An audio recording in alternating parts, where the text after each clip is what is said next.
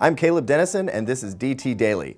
Coming up, the first passenger-carrying drone takes flight, Aereo plans to shake up broadcasting in the South, and we hit the road with 2 wheels and no clutch on Honda's CTX700. These days, airlines are cutting costs wherever they can. First it was the pillows, then the blankets, then in-flight meals. What's next? The pilot? Well, yeah. This 19-seat business plane, tested by research consortium Aereo, flew 500 miles in civilian airspace over England while being operated entirely by a flight engineer on the ground. For safety reasons, a pilot was on board for takeoff and landing. To foolproof the system, researchers tested the plane with the introduction of fake objects, or virtual obstructions, in its path that would force the plane to change course to avoid a collision.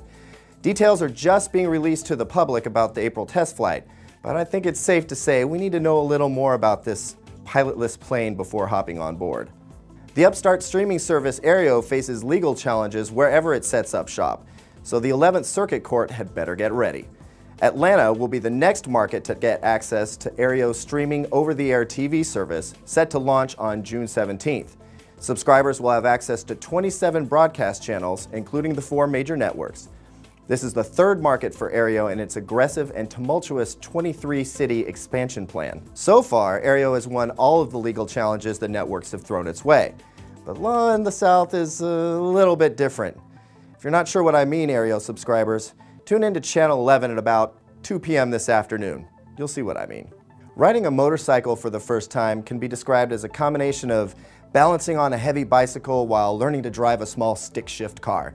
The thing is, most people are used to driving automatics these days.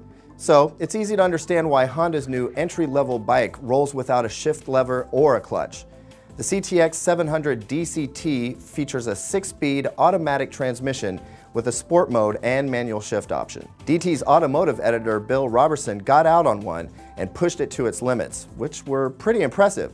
Surprisingly, low speed performance, usually the downfall of any automatic transmission bike, was spot on. Take a look at his full review in the automotive section later today. And that's DT Daily for today. We'll see you tomorrow.